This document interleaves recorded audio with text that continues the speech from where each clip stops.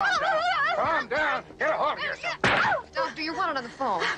Chill. Simmer down now. I'm freaking out! All right, guys, this is kind of an easy one today. You're either going to love it or you don't. Because in honor of Valentine's Day, which now I celebrate all the time, because I went from a single guy to 9 months away from getting married. I can't believe that right now. Still single. Phil, let me start with you. Anthony, I know you're going to have something to say about this. The 2024 Stadium Series jerseys, which we will see on the ice this weekend. You love them or you don't? Phil. Not in love. I am single and do not love it. So, yeah, didn't like I'll say this. You could have put the Liberty logo on there. It would have looked a lot better. But the stripes on the arms and the big numbers on the shoulders make the arms look really congested. The back doesn't look bad at all. It really doesn't. I think that looks nice, but they needed to do something different with these. The Islanders jerseys look like a piss poor version of that old Oilers jersey from a few years back. That was just the dark navy and burnt orange that they used. It looks like a poor version of that. The Devils jersey looks stupid. The Flyers one actually looks halfway decent, but that's the only one that I think looks any good. Otherwise, the other three are not good looking. Anthony, what about you? Yeah, I don't like it. I'm not in love. I just wonder like who designs these jerseys and like who like when they have like a focus group of like they decide like is this jersey good? I don't understand what kind of people they get. They're like, oh yeah, it's good. I mean the Isles one just looks lazy, like just aisles big. Like you couldn't think of anything more creative. I actually was talking to Dermo yesterday at the game. Like what? Like I would have liked if they would have had the lighthouse on the front of the jersey, or like they could have just done a lot of different things that I think would have looked a lot better. The Rangers one, like the NYR, it just looks too gaudy and big down. I don't know. I don't like that. Phil's right. The Flyers one isn't terrible. I don't hate the Devils one, but overall, I think they could have all collectively done a much better job. Yeah. You guys hit the nail on the head. I'm going to just get right here, put the love it right on my, or love it not, I should say, right there. I think they're all bad. I mean, the Rangers one's grown on me a little bit, but none of them really that great. They're, but it's just it's the Islanders one is like the safest play, and it just comes off unimaginative. The Rangers one with the NYR, I just don't like it, and the sleeves are terrible. The Devils one I thought was the best one, and it's just basically their jersey that's just black and red. Okay, this is better than the jersey. Yeah, I will. It's not even an argument in my book. So. Phil, let's go to the next one. The Rangers power play before Christmas. First in the NHL, 31%. Right now, and then after that, 15.8. They rank 21st in the league, and that's just after Christmas. You love the Rangers power play or not? Get the damn GIF. Really? Like this? Love? No. Well, sorry, love it not. Sorry, I hit the wrong one. I was trying to jump up to go get the other thing. No, like this is terrible. It's been atrocious since the Christmas break. I don't know what Laviolette was doing with those power play lines that he put together. Like I think he's really lost when it comes to this because these guys just don't shoot. I think what he needs to do is take that second line and make that the top unit and get Chris Kreider and Mika Zibanejad off the top unit. Because they just don't seem to have an idea of what it is. What I would do is the top unit would be, for me, it would be Panarin, Trocheck, and Lafreniere, Will Cooley in front of the net, and Adam Fox as the point man. And then the second unit, I would go Zibanejad, Kreider, Eric Gustafsson, Capo Caco, and you could maybe go one of Blake Wheeler or someone else. I don't know who, but you could just do that, and then let those guys do it, and then just Goldberg joking around about VC and Brodzinski, but I would say those are what the units should be, because Zibanejad is dragging them down, and Kreider is not getting in front of the net, and he's just not getting the message. He's not active, and he's not doing anything on the power play. He's been a power play merchant for the last few years, and he hasn't been doing anything on the power play lately. So send a message to those two and get them off the first unit. Hold them accountable. Yeah, I got to agree with this, Phil. I'm not in love with it right now. And though their puck movement seems to be pretty good, they're not really attacking the middle at all. And there's been way too much or way too little of getting it to the far in front of the net. Just get a shot on. They're not getting enough shots. I think you said it best when the Islanders had the 4-minute penalty last night in our group chat. You said 4 minutes, 3 shots. I expect that out of the Rangers, not the Islanders. And I think as a whole overall, I like it. I mean, right now I think it could be a lot better. I think they're trying to get too cute, but they have the right personnel to fix it. And having a good power play makes a difference between being a top team. When I should say it makes a difference come playoff time. When you don't score goals during the playoffs, it can be the reason why you lose a series. So if the Rangers can get their power play humming, feeling good about themselves going to the postseason, I think they'll be good. But right now, I would like to see them, operate at more of a higher percentage. And like I said, they have the tools to do that. They just have to tinker with some things. But we have someone joining us. I was about to go bring him in just now because we got the co-host of El Rock and Dermo right now joining us. Dermo, good thing you came on right now while you're driving. I'm driving. Dermo. What's going on, guys? Dermo, you actually had impeccable timing on this one, because for Valentine's Day, I need to know whether or not you love it or you don't love it. And right now, we go to the Islanders topic. You got Patrick Roy, 3-2. Do you love Patrick Roy as the Islanders head coach? I do. I think it's a good pickup. I know you guys were talking earlier. I know Phil was saying about it's going to take a little bit of time and but he's happy he's pushing all the boys. So yeah, listen, Rome wasn't built in a day. If you guys remember, it took Barry until the middle of December that first year to kind of get the Islanders on a run here. So it's going to take a little while. Anthony, we heard your opinion on that before. Do you want to just make it official and say love it?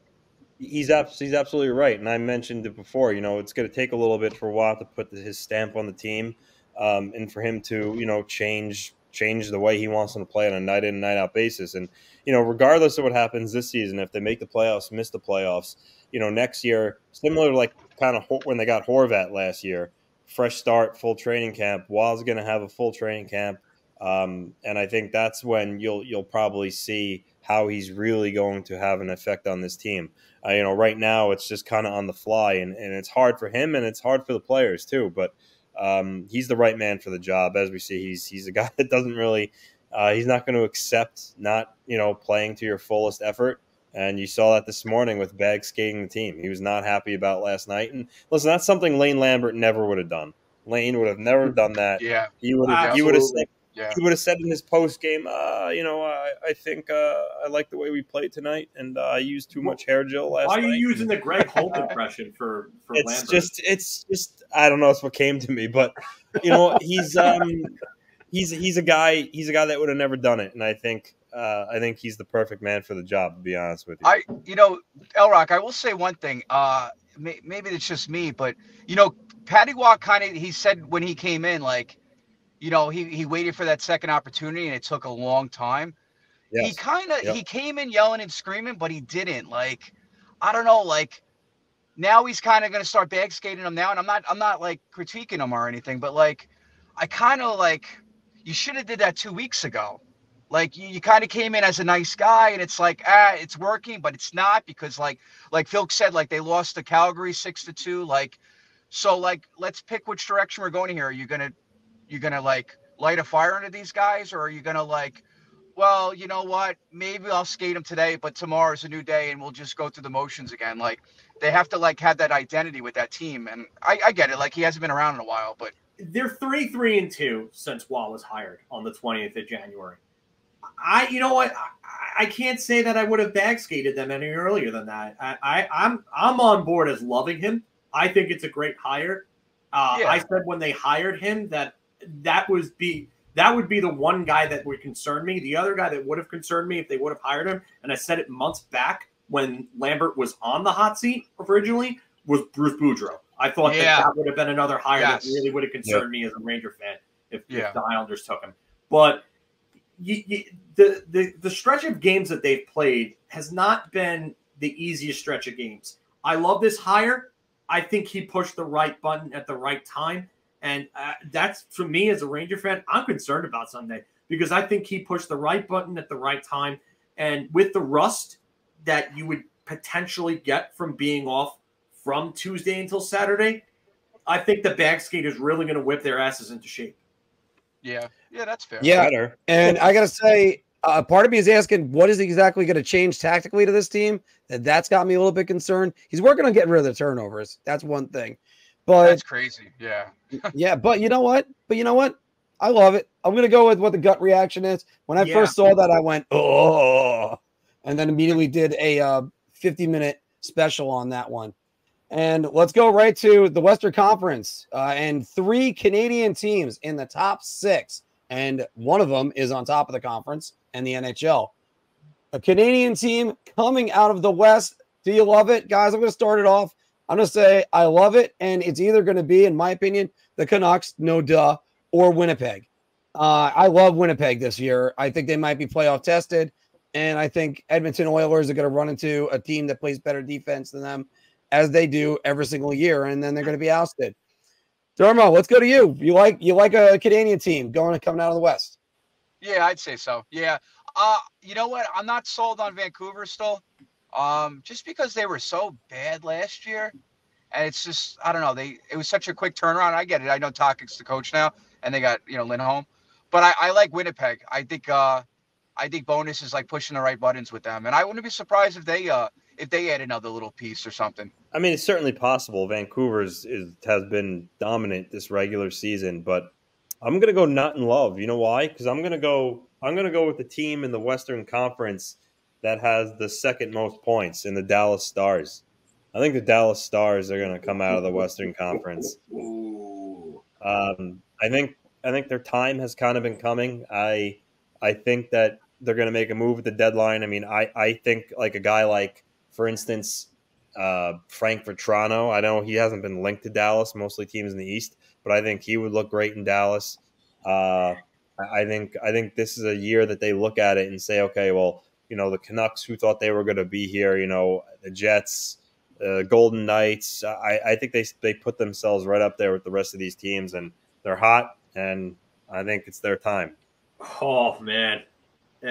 You know what? I like what Vancouver is doing. I wonder about Vancouver come playoff time, though, because I don't think their defense is great.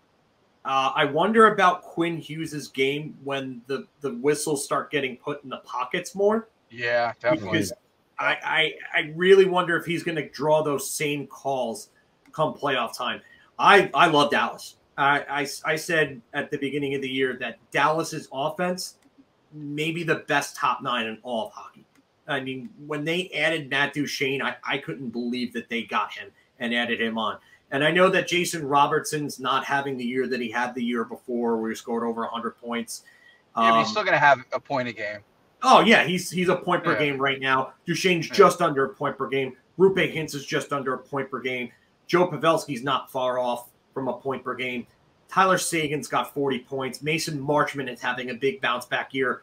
You want more from Wyatt Johnson, and you thought you would get more from him after the rookie year that he had. But I just think this team is built come playoff time. I think if they add one more piece, maybe on defense, I think they'd be good. But the emergence of Thomas Harley for me he's been great for Dallas. He's been so good for them this year. And that Dallas team scares me. But Winnipeg, they're another team that if they make one or two moves, I could easily see them going to the Cup Finals. They play the right brand of hockey, and they've got arguably the best goaltender in the league right now with Hellebuck. And by the way, just to mention one take on Vancouver, their lack of experience might come back to hurt them. They don't exactly have much playoff success on that roster. Yeah, they're not really battle tested. They're bringing in Phil the Thrill though. Phil the Thrill is working out in Abbotsford. The Winter Classic involving the Blackhawks again. Anthony, do you love it or not? I'm not in love with this. This is what the Blackhawks' 5th Winter Classic. 5th. I get it. Connor Bedard, the shiny new toy. They want to get him on the spotlight. I understand that, but and don't get me wrong, Wrigley Field's a cool venue. I mean, I'm sure they could do cool things with that. And they're playing the Blues are kind of meh at this point. It's just. I don't know. I don't like it. I thought they could have had a different option. I thought they were going in the right direction when they did Vegas and Seattle this year, kind of like a new, most recent expansion teams playing, a new venue, hasn't ever been in Seattle before, obviously outdoor. And you go back to Chicago, it's just, I don't know. I don't like it. I'm not loving it. I hate to go back to the whole scandal thing, but why is this team getting more and more, endorsements from the league to go and just be on another national spotlight after all of that? It's a terrible look for the NHL. The best sport, worst league once again. And this comment from State of Survival is hilarious. Is Dermo an Uber driver? I'm kind of an Uber driver. It's just people don't have a choice. They just get put in the back of the car. So it is what it is. So I get paid no matter what. They don't, Oh. All right. How about you, Dermo? You love the Blackhawks in this or not? I absolutely hate it. And I'm so tired of the same 5 teams playing in every winter. I am never going to go to a Winter Classic, and this is why. It's these situations. And again, you guys are Rangers. I get it, but it's the Rangers, it's the Red Wings, it's the Bruins. I understand it's the original 6, but can we just venture out? Like Phil said, we did the LA, we did Vegas and Seattle this year. Why can't we do 2 new teams every year? I don't care where you put the game. Put it in the desert for a Coyotes game. But yep. Why does it have to be the same places over and over again? Wrigley Field, this is the 2nd time. It's been at Fenway Park twice. And honestly, all right, I get it's the Blackhawks, Connor Bedard, that's cool. But nobody wants to watch the St. Louis Blues play a Winter Classic. I'm not turning the TV on. I don't really care. It's mind-boggling to me. And I know this is why they give us the Stadium Series. It's we had the Islanders play an outdoor game. Nobody cares about the Stadium Series. Let's call it what it is. We won a Winter Classic game. Make 2 of them. Why don't you do 1 in the afternoon and 1 at night? Put 1 on the East Coast at 3 o'clock and put 1 on the West Coast at 6 o'clock. Why can't they do that? Let's get more teams involved. It's the same teams. So that's my rant on it. I don't like it. That's not a bad idea, Dermo. Yeah, I'm actually like that idea. Yeah, I'm actually pro Stadium Series only because you're able to do some of the other, I'll say B-tier teams. But the Islanders could have been a Winter Classic team the last few years. They were challenging for the Stanley Cup. So why not with that? Why weren't the Islanders at Citi Field with the Rangers? Why were the Buffalo Sabres? Yeah, why? I don't get why the Buffalo Sabres were the team that year. That was the perfect because it was the 10th anniversary and they were the first team that hosted it. Yeah, but they already had it. They were at Ralph Wilson on the very first one. What? And Buffalo wasn't even good. They weren't even at that point. No. The Islanders, at least the Islanders and the Rangers were both semi-competitive teams at that point. Buffalo wasn't good. Buffalo was not good at that point. And it's by the way, guys, it's not even St. Louis has a good player. Let's be realistic. Do you think the Pittsburgh Penguins are going to be on the Winter Classic in 10 years? No, because they're going to suck. They're only on there because of Sidney Crosby. So why are we putting the St. Louis Blues on there? Why? Because Phil said it. Because he wanted to put a team in there that Connor Bedard can probably beat. It is what it is. Yeah, and again, I'm just going to go with I don't love it. And again, going back to that reason, same thing you just mentioned, because you took all my answers. Thanks. But it's just that if you want to market the league and broaden the league out, You got to put on new teams. Seattle versus Vegas was a good game because they were the two newest teams. They don't exactly, they're not the biggest draw nationally, but you know what? You got them and it's there. And if you want to put Connor Bedard or a Connor on there, I don't know. Call me kooky. Let's go back to, I think it's the fifth Winter Classic when Detroit played Toronto at the Big House and get Connor McDavid on national TV in the United States instead of a Heritage Classic and like throwing them a bone to be like, here, play that outdoor game in November. There you go, or October. Again, best sport, worst league. Let's not advertise our not even generational, our all-time great player, because McDavid's going down as a top 5 player when it's all said and done. But yeah, awesome. Why are we not putting McDavid on a national stage? Like, listen, I'm a Ranger fan, but what the hell are you doing wasting the prime years of the best player we've seen since Lemieux or Gretzky? Yeah. Exactly. Yeah. Exactly. And you got to market them. You got to market them better than this. Make it make sense to me, please. No. Somebody. Please like and subscribe to our channel. We have a lot of great hockey content and an entertaining interactive podcast. So check us out and our library of videos. Your ideas are intriguing to me, and I wish to subscribe to your newsletter.